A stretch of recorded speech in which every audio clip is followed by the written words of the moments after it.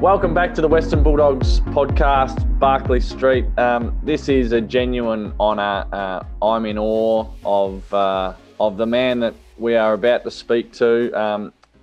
I think icon of the Western Bulldogs gets thrown around too loosely, but when it comes to Dan Southern, I think it's a moniker that fits very comfortably on his broad shoulders. Iconic hair. We'll get to the hair a little bit later because it has caused a bit of a stir amongst the Bulldog supporters. We'll get to that, but it is a great honour. He's been very generous to come on and chat today. But Dan Southern, mate, welcome to Barclay Street. Thanks, Murph. It's a real honour actually to be able to sit down and have a bit of a chat with you, mate. It's been a long time since we caught up last, and I think that introduction was a little bit of an exaggeration, mate. Just a battler from Old West who liked to slug it out down back with some of my teammates. But thanks for having me on, mate. Really looking forward to the chat. No, it's a real pleasure for me. So you and I only had the 1 year together as teammates, and even that year was kind of cut short. It was the year 2000, and I mean, in my eyes at that time, because I was, almost a pre-pubescent bloody little kid, and you seemed you were a real man. You were a real man's man. You had hair on your chest and all sorts of stuff and tats, but you were crippled by a string of injuries. But that knee of yours really cut your career short, didn't it, in that year? Yeah, it did, unfortunately. That year, Murph, I do remember well. I think we actually played a pre-season together over in New Zealand in Wellington, which I remember fondly.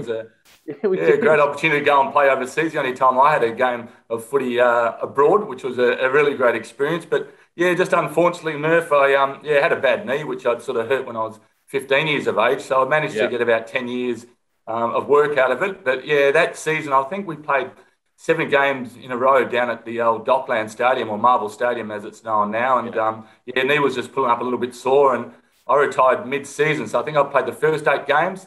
Had some surgery and then, never surfaced again, unfortunately. That just sort of took a toll on the body and just couldn't, I guess, mentally put up with the pain anymore, more than anything else.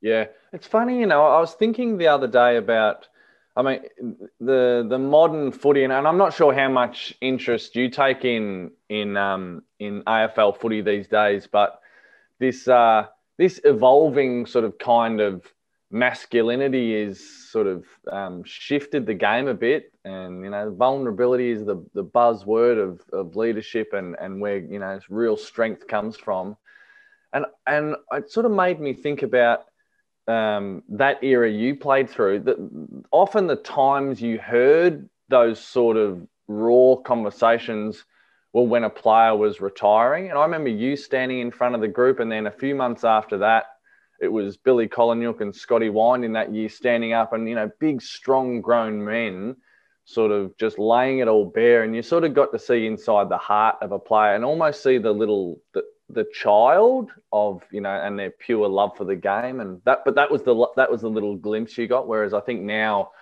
players sort of seem to share that a bit more often. You got a kind of a view on that? Yeah, it was very much a man's sport back then. And not that it's not now, but, there was that masculinity sort of connected to the game. And, you had to try and bring that sort of attitude, or I did, particularly in the facade that I sort of, persona I used to try and portray, as sort of hard, tough, the armour on, backman. Yeah, exactly right. So, but in and amongst and underneath all that, I was pretty sort of, I guess, emotional, man.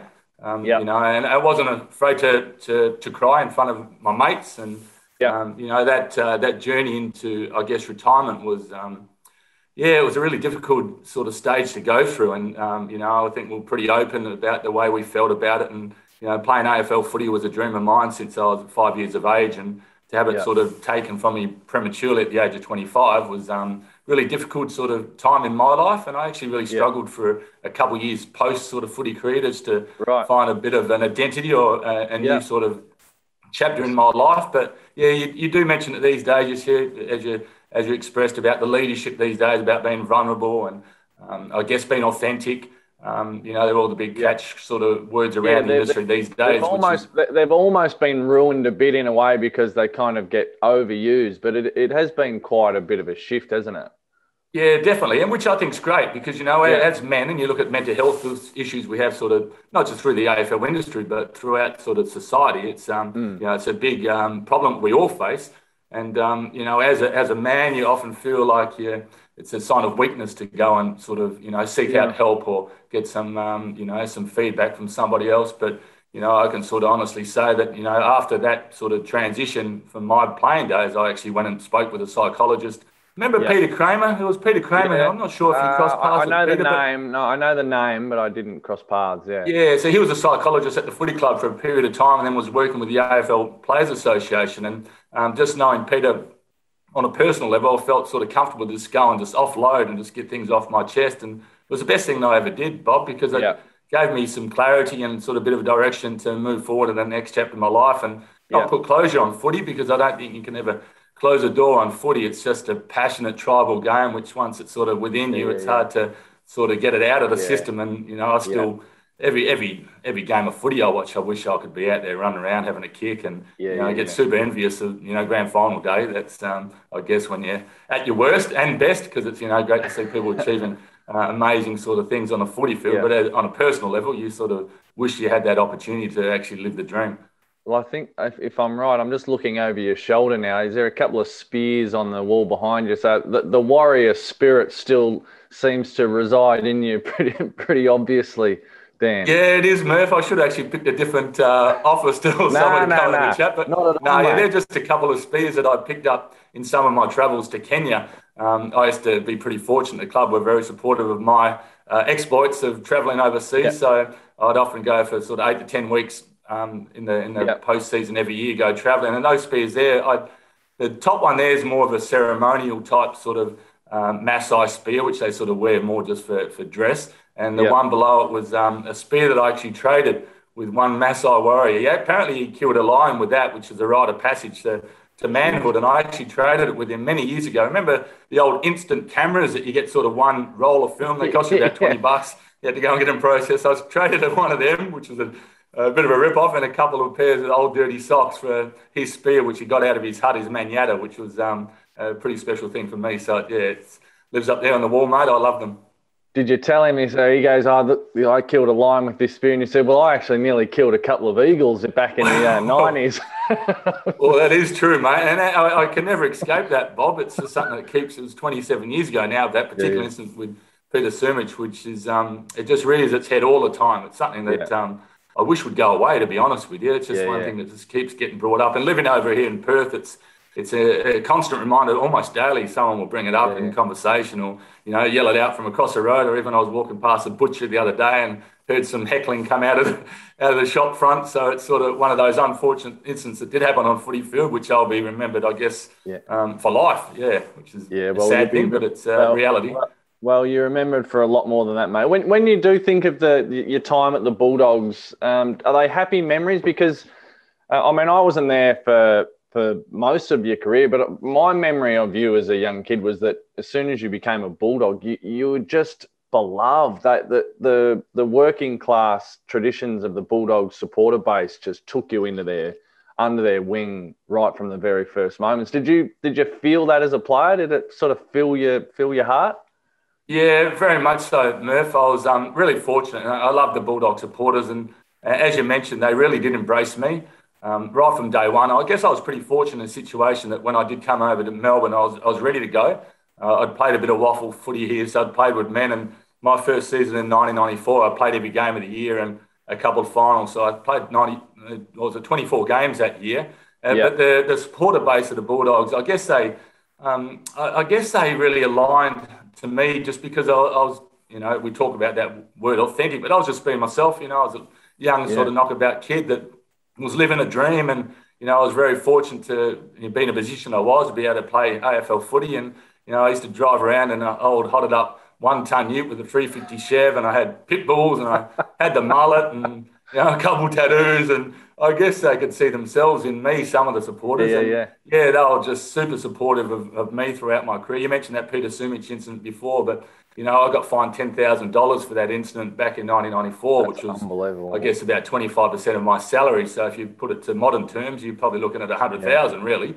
So it was a huge fine, and the actual supporters went into the tin rattle and actually wanted to pay my fine for me. So that was just shows you the heart of the Bulldog fans, and the supporters have just been amazing. And ever since, even, you know, I've been out of the game for 20 odd years, and whenever I come across a Bulldog fan, they still warm to me, which is just magic. And you know, I was pretty fortunate. It's special memories, mate. I loved every day I had at the footy club. You know, there's some highs and lows, and, you know, it's a tough journey, as you know better than anyone. You know, there's probably more lows than there are highs in amongst it. But you know, throughout that journey, the Bulldogs supporters stood by me, and it was nothing better for me on a personal level than to get to the 2016 grand final and get to see them rejoice and spend a bit of time in the sunshine. And that was a magic memory, which I'm really, you know, thankful to be part of. That team that you were a part of, that, you know, mid to late 90s Bulldog teams, it's, you know, you didn't quite, you know, win that elusive premiership, you know, got so close famously. But I was chatting to Scotty Wind and Jose Ramiro last year, and various other people. And it was just seemed to me, it's such a curious mix of characters, of competitive, volatile, tight friendships that was sort of, there was a tension in the friendships as well, though. But the two figureheads were Scotty Wind and Chris Grant, who were these kind of, you know, tough as steel, but very kind of serene, and people who had the power, you know, two players that used the power of silence as well as anything else. It was kind of this really unusual mix of team chemistry. Yeah, it was a pretty special group, you know, because we did sort of have all facets covered. As you mentioned, we had that sort of hard, tough sort of mongrel. We had plenty of guys that would go to the well every week and put the body on the line and do what they had to do and push the boundaries of the spirit of the game or the laws of the game to try and have the ultimate success. We had talent. We had enormously talented players. You mentioned, you know, Chris Grant was one of the best footballers you'll ever see. You know, you put Scott West in there, Rowan Smith, Brad Johnson, you know, Luke Darcy. We had a lot of high caliber blokes who could finish and use the footy. And then we just had the guys who were just, you know, in between, you know, just solid citizens who, you know, would just week in, week out, would just get the job done. And you mentioned Scott Wind, who was just inspirational, the way that he went about his footy. You know, he was obviously injured really badly as well, had a crooked knee, but his efforts that he would put in week after week in the middle of the ground, you know, it wasn't just his ruck work, it was the follow-up and the second and third efforts. And, you know, the big fella was on the ground more than he was actually standing up. And he probably doesn't get enough credit for his courage, the way he used to fill the hole in front of, you know, the big boys like Tony Lockett and these guys. Windy would just sort of prop up there week in, week out, just get drilled contest after contest. So it was, in amongst that, it was some fiercely competitive, you know, players as well. You know, as you sort of express, it was sort of very competitive within the actual team unit, who was getting a game each week. And, you know, on the training track, it was always pretty spirited. And, you know, there was often times where players would almost come to blows. I think a few times they did actually have a few exchanges out in the field at training, but it just showed you how competitive everyone was and how driven everyone was to try and, you know, get that ultimate success. And unfortunately, we just weren't quite good enough. At the end of the day, we got pretty close, but, you know, luck wasn't on our side. And, the rest is history, I guess, but we went pretty close.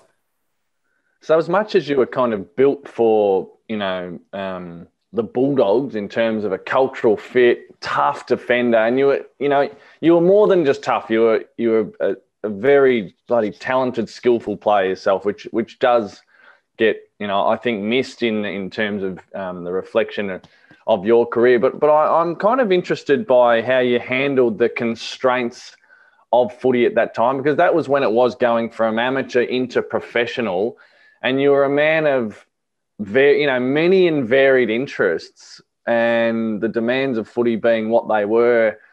I kind of interested about how you were able to balance those two, and watching, you know, the Chicago Bulls documentary where Phil Jackson talks about Dennis Rodman being the backwards walking man in the culture, and you're in a similar vein to that, and probably Tom Liberatore a little bit like that in the modern times. How did you find that balance? Was it difficult? No, it actually wasn't that difficult, really. I was just trying to be myself, Murph, and I actually Funny story. I actually left school when I was 14 years of age because I wanted to be a footballer. I couldn't understand why a jockey would go and do an apprenticeship and become a jockey. I want to be a footballer. Why wasn't that sort of career pathway for me? So I left school to try and focus on my craft, and used to spend, the days down at the school having shots at goals, riding your bike, working out in the gym, trying to do everything I possibly could to try and live the dream. So when the football did transition into being a full-time profession, for me, that was the best thing ever. I love training. I love training hard. But, away from that too, having said that I left school at 14, I wasn't educated in a formal sense. So for me to have that balance in life, I was pretty much a reclusive, to be honest with you. I had a reasonable profile in Melbourne at that stage, and it was always hard to escape sort of, being in the public eye. So I used to retreat to the local libraries. So I had a membership of the one in Moonee Ponds there, Ascot Vale. There was one down in Flemington. I even went further over to Richmond and Port Melbourne. So I'd pretty much spend all of my time away from footy researching and studying ancient cultures, different sort of First Nations from around the world, wildlife. Internet wasn't around back then. So the only sort of, information you could sort of seek out was in the local library. So I'd spend most of my days reading books and just camped up in the library, just seeking refuge there, which was great for my personal sort of education. And it just sort of gave me that balance. And I mentioned before, I used to love to travel. And so I'd sort of plan 12 months in advance what journey I was going to go on. As I expressed a couple of times, there was no internet. So, you'd get a Lonely Planet guidebook, and you'd get an encyclopedia, and you get a couple other books, and you'd sort of have a look where you want to go and try and sort of plan an itinerary and sort of make sure it was time effective, because we only had limited time to get away. And then I'd sort of just look forward to that. As soon as the season would finish, I'd be on the plane and I'd take off for, 2-3 months at a time and come back, refresh, recharge, ready to have another crack at it. So when footy finished, so you've pretty much undertaken a Bachelor of like Indigenous cultures and history, and in an informal way. Footy finishes in 2000. Where did it take you? I suppose you've had to answer this question a few times, but what has the sort of, the last 20 years, where have you been, and what have you sort of undertaken? Yeah, so finished in 2000, Murph. Then I stayed around in Melbourne for 4 years post-career. So I did a little bit of work in the media then. I was doing some ABC commentary work. I was doing a couple of TV shows here and there on a Sunday morning with Rex Hunt and those sort of things. And I actually tapped into the resources of the AFL Players Association. I mentioned I spoke to psychologists, so I went down that path, and I took an education and training grant. I went and studied tourism, so I went and studied ecotourism. And on the back of that, I also did a work placement down at the Melbourne Zoo, because I love wildlife, and I was working as a zookeeper, working out with the big cats and the ungulates, the carnivores, and the ungulates, the hoofed animals. And that was a wonderful experience, but I realised at sort of 27, 28 years of age at that stage, it probably wasn't for me. And so there was an opportunity to go and work in Egypt. So I applied for a job to work with Intrepid Travel, which is a Melbourne-based travel company, and went over and lived in Cairo in Egypt. And for 3 years, or 3.5 years, I led tours. So I was based in Cairo, and I run tours predominantly through the Middle East, from Egypt, so Cairo, through to Istanbul in Turkey. So going through Jordan, Syria, led trips in Libya. So that was just an amazing experience, and it taught me so much about life, because we'd have small groups. It'd be 12 people from all parts of the world, predominantly Australians, but sprinkling of different nationalities, and to get them to unite and work as a team, and for them to put trust in me, because the Middle East has a sort of a volatile sort of reputation. Not all true. There was, times and places where you got a little bit hairy, but I bet. so then often I'd look at people in my group and just look at the group dynamics. I could see sort of different traits in individuals that I didn't particularly like, but I could see them in myself. So for me, it was just a great opportunity to grow and develop and learn as a person, as long as seeing, some wonderful, amazing sites. So that was a great experience. And then I worked doing operations. So I ended up managing the North Africa and Middle East. There was about 13 countries. Logistically, a big headache, developing world, lots of issues, lots of problems. Then the Arab Spring went through, and revolution in Egypt. Tourism died for a couple of years. So it was that stage that we decided to come back to Australia. So that was nearly 10 years, that whole journey, where I went over with a backpack and came back with a wife and a kid, which was not really what I was looking for, but that's where life took me. And then I ended up back in Australia. Whether it's in Egypt or Syria or whatever, that sort of thing can kind of sneak up on a fella, you know. One day you look at my rugged good looks and charms, mate. Like Rehan, my wife, must just have found me irresistible. Yeah, I don't know how, but yeah. So we're 12 years married now and got 2 kids, and we're back living in Australia. And when we came back to Australia, a coach that I played under, Jared Neesham, had started a foundation called the Clontarf Foundation, which works with young Indigenous boys trying to engage in education. So I got on board with them and went out to Tennant Creek and Alice Springs. Ended up coming back to Perth, where I was raised, and worked with the foundation for 9 years, just trying to help the young men with their education and life choices. And that was an amazing experience once again. And then just about a month ago, joined the AFL Players Association as a WA regional manager. So managed to get my foot back into footy, which I'm loving. And so it's been an interesting journey, mate. It hasn't been a traditional sort of 20-year sort of playing life, but it's been full of amazing experiences.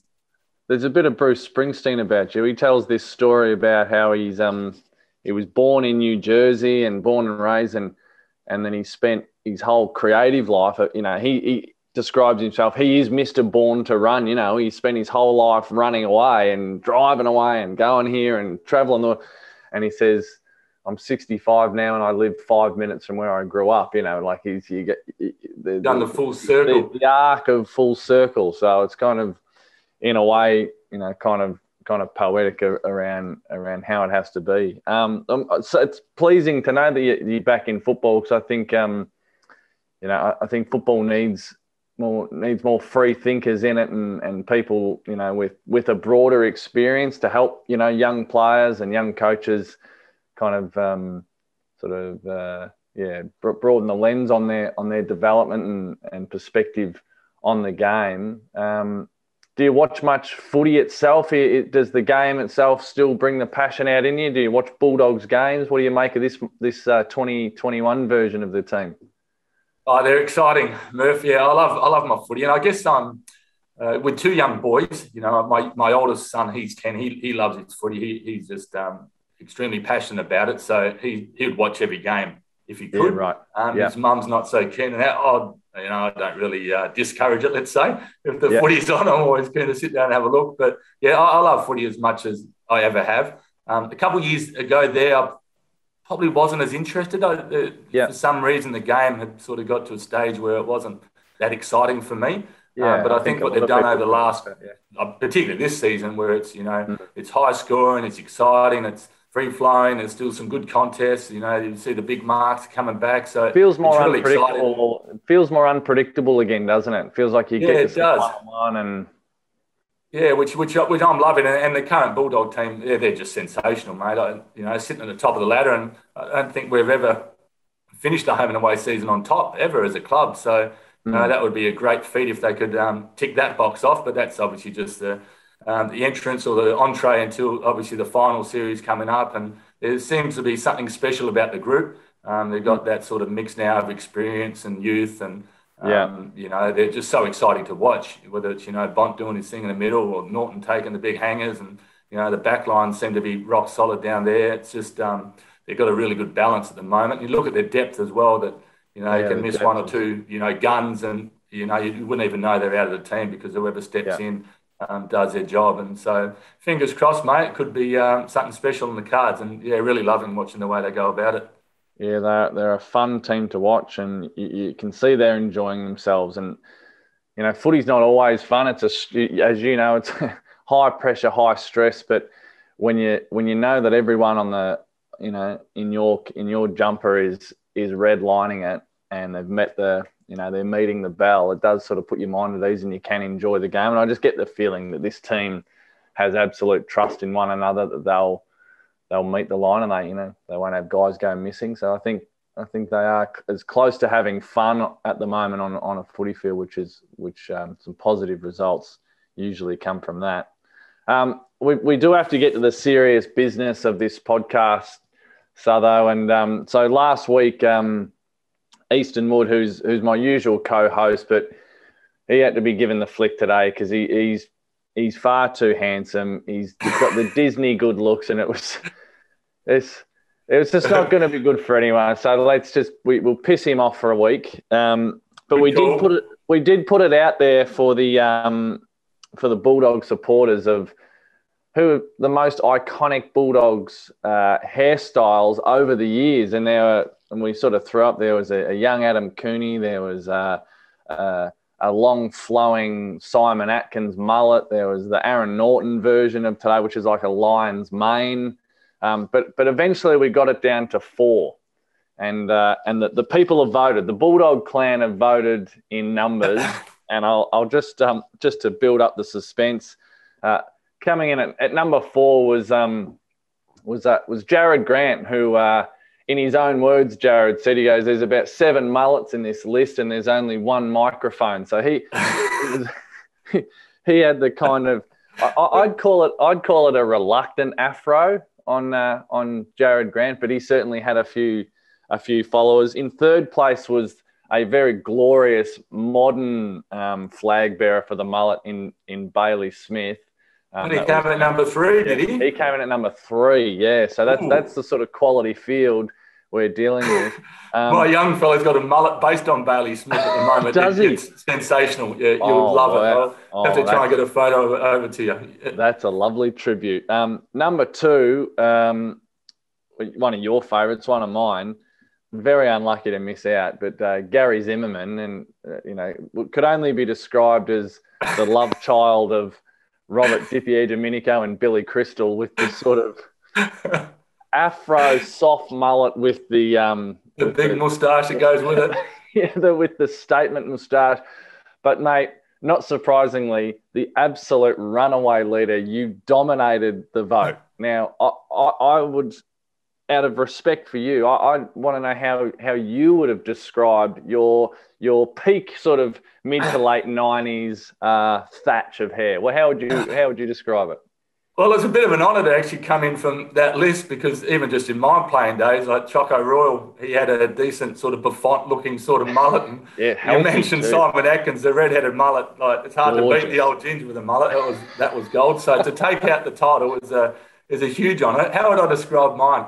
I guess I mentioned before I'd like to study sort of First Nations. So it was a little bit of Native American Indian, so a little bit of dances with wolves, a little bit of Maasai, the warriors over there. Part of their rites of passage, they would actually grow their hair and get it plaited, and they'd sort of tie it down the back, which sort of, so a little bit of inspiration from the Maasai. Then there's that old school Aussie bogan sort of rat tail mullet mixed in there. So it had the ability. Little tip of the hat. Yeah, you could dress it up. So I'd sometimes let it just flow in the wind when I was feeling a little bit wild and carefree. And then if I want to look a little bit more sophisticated, take a little bit more upmarket, I could braid it and go to battle like that as well. So it was versatile, definitely iconic. It was, a lot of people look back at old photos and get embarrassed, but I still like it. And I wish I could grow it back. Unfortunately, a bit thin on the top these days, but you wouldn't believe it, Murph. After footy finished, I grew my hair completely out. And so I had it long for the next sort of 7 or 8 years. And I was living in Cairo, and you wouldn't believe it.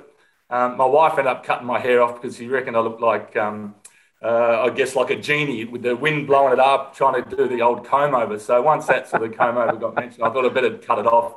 And so I had a long ponytail. And my house got broken into. And they stole a camera, they stole some jewelry and iPads, these sort of things, and they stole my hair. And you wouldn't believe it, the woman that broke into the house actually was a maid who lived upstairs, because the owner of our apartment lived upstairs. She had a key. So I managed to salvage and get everything back except for my hair. So it's sort of something I'm filthy about, because it's never going to come back, but it's a true story. Got everything else back that got stolen except for my hair. So I don't know where it ended up. I was just hoping that no witchcraft or magic was done against me. So I'm spewing about that. Well, now I kind of feel a bit bad too, because I feel like by bestowing this honour, we've actually raised the value of the hair. And so we might have to trawl the eBay search if there's a long blonde rat tail sort of anywhere, ponytail. It wouldn't have been enough hair to donate to a good cause either, mate. It was pretty thin and pretty scraggly by that stage, but it was as good as it got. Well, mate, the hair was much beloved by the Bulldog fans, and they showed their appreciation by voting. And I know I can speak on behalf of the Bulldog supporters and all of your teammates who played with you and opposition players who played against you. Much respected. I only got one season with you, but it was a privilege for me. I'm just so honoured that you would take the time to come on and chat with us on Barclay Street. I love chatting to the greats of our club, and especially ones who've got stories like yours that are an inspiration for young footballers out there, whether they be boys or girls, and warm the hearts of the Bulldog clan, mate. So from the bottom of my heart, thanks so much for coming on. I love to see you doing well. You're doing some great work over there in WA, in the footy world and with these young people. So thank you so much, Dan. Yeah, thanks, Merv. It's really been a pleasure. And to all the Bulldog fans out there, let's hope that 2021's a flashback to 16 and 54. So go the Dogs. It's been a pleasure, mate. Thanks for your time. Good on you, man. So much love.